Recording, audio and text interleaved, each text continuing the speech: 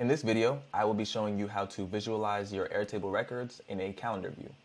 So we have our data here in a grid view, and we have a due date and a publish date for each one of our online/digital communications. To turn this into a calendar, we go to our view menu, we slide this over, and we click on the calendar view, and we create the view. Oops. So let me do that one more time so you guys can see.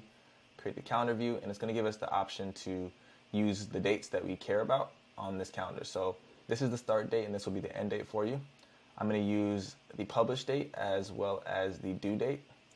This allows us to create kind of two calendars on one for each of these different types of dates. So we're going to go ahead and plot that, and as you can see, it's going to tell us whether each one of these events is a due date or a publish date.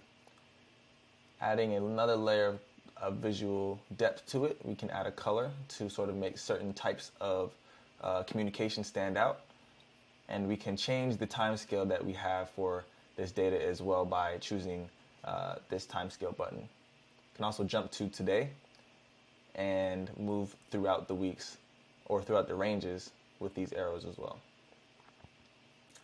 A nice feature about this is that we can see all of our records at once by using this list over here. We can choose whether we see ones without a publish date, with a publish date, without a due date, with a due date, or just all the records.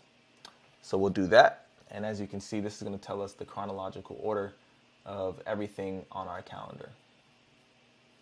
We also have the ability to customize the labels and add an image field, but this calendar view is going to give you, it's going to be a little bit too small to really give you the option to have too many different fields show up as your label. So your best bet is to stick with one and have that be your label.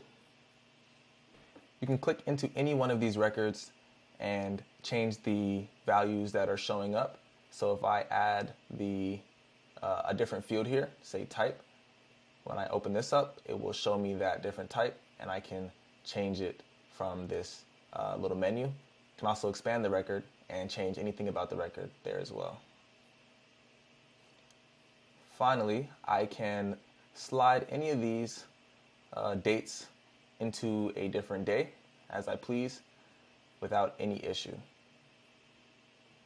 And when it comes to deleting this view, just come up to the view menu or click on the view's name, click delete, or open the view menu and delete from here as well. So that is how to use Airtable's calendar view.